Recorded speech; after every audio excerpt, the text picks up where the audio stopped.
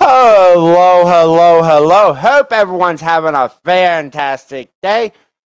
And this is the last article for the day. And all I'm going to say is I think the DOJ and the FBI are probably going to are starting to get upset because the federal judge ain't doing what they want. But before we get into that article, let's start this like we normally do. People are always asking me, why am I so angry? The reason is because the country that I love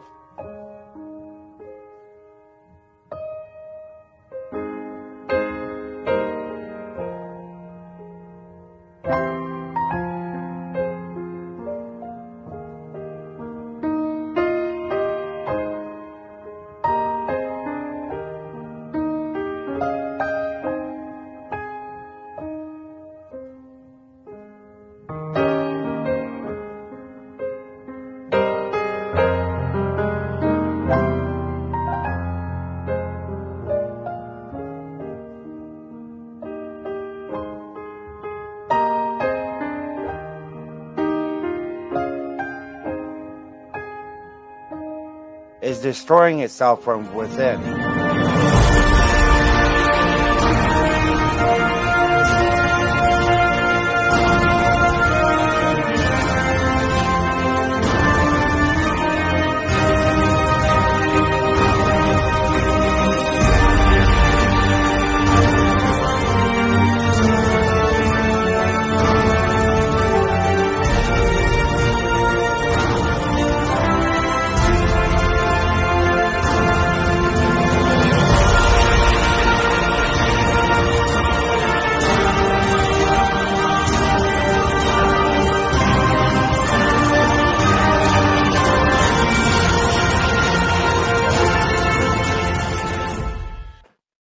That's why I am.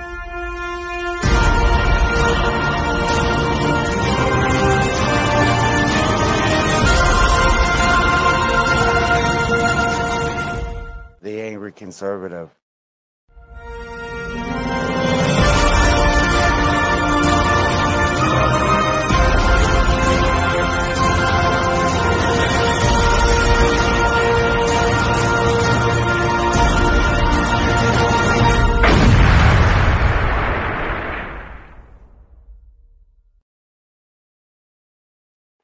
Hello, hello, hello. Hope everyone's having a fantastic day.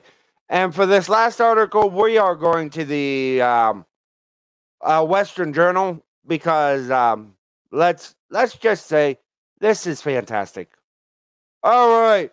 Judge strips DOJ access to Mar-a-Lago documents, hands everything to a Reagan appointee. Oh, this is why I love doing stories like this. All right, a federal judge on Thursday appointed a special master to review documents seized in the federal raid on former President Donald Trump's Mar-a-Lago estate in Palm Beach, Florida, and naming retired Judge Raymond Deary, who had been proposed by the Trump team for the task. U.S. District Judge Eileen Cannon also said the Justice Department must not access what it says are classified records confiscated in last month's raid. Deary, appointed by the federal bench by then President Ronald Reagan in 1986, was the only one of the four names proposed by either Trump or the Justice Department on which the two sides could agree. He fully retired from the U.S. District Court Judge for the Eastern District of New York late last month, according to The Hill. Oh, this is going to be fun.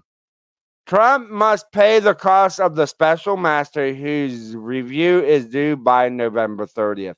And her decision, the judge rejected an argument that the Biden administration's Justice Department that it should be allowed to review about 100 documents it has said are classified and banned the special master from seeing them.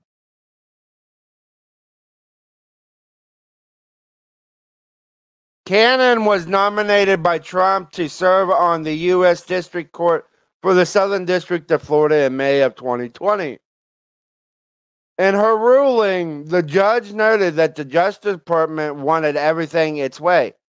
If the court were willing to accept the government's representations that select portions of the seized materials are, without exception, government property, not subject to any privileges, and did not think a special master would serve a meaningful purpose, the court would have denied plaintiff's special master request, Cannon wrote in the case.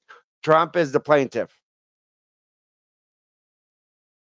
She wrote that even-handed procedure does not demand unquestioning trust in the determination of the Justice Department. The Justice Department has claimed about 100 records were classified, noting that this is an area of dispute. Cannon said those records must be reviewed by Deary with all the rest. In many respects, the government's position thus presupposes the content, designation, and associated interest in materials under its control. Yet, as the parties completing filings reveal, there are disputes as to the proper designation of the seized materials, the legal implications flowing from those designations, and the intersecting bodies of law premeditating these designations, the judge wrote.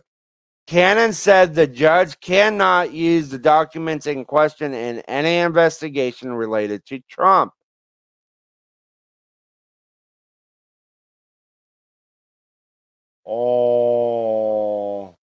She wrote that she does not find the government's arguments sufficiently convincing as presented.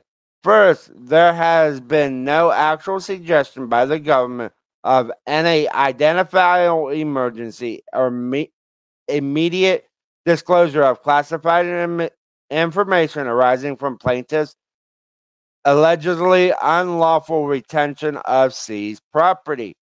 Instead, and unfortunately, the unwarranted disclosures that flowed in the background have been leaked to the media after the underlying seizure, the judge wrote. Oh my Lord! Her bottom line, the court does not find it appropriate to accept the government's conclusions on these important and disputed issues without further review by a neutral third party in an expedited and orderly fashion. The Justice Department is planning to appeal the decision, the New York Times reported, citing a senior law enforcement official who was not named. Dang! People, you have to think about this. I'm not a lawyer, and I'm not going to say I ever played one. But she wrote,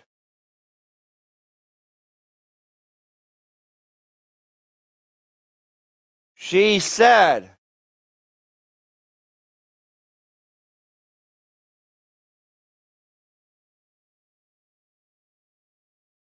that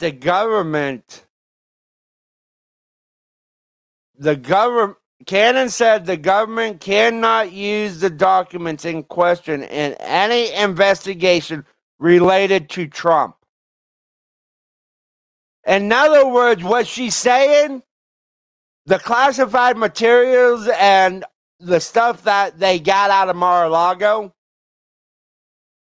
they can't prosecute him for it, is what I'm thinking. Because this is quite interesting. Cannon said the government cannot use the documents in question in any investigation. Oh, probably the documents that they say are classified. That is a heck of a bombshell. That is a heck of a bombshell. that canon would say the government cannot use what the special master is going to be looking at in an investigation.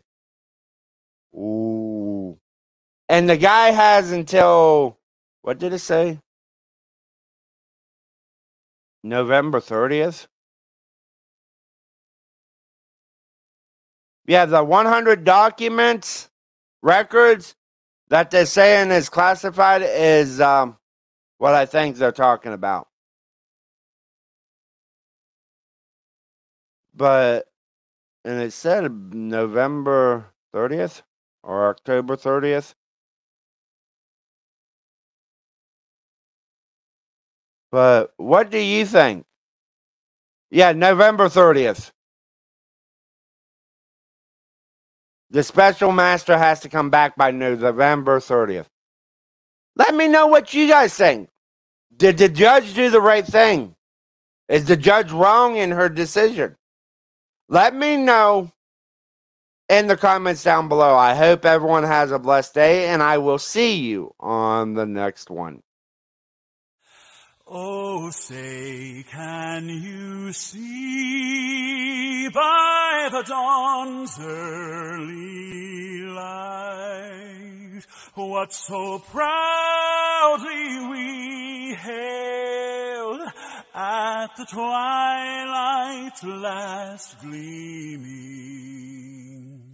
whose broad stripes and bright stars through the perilous fight o'er the ramparts we watched were so gallantly streaming.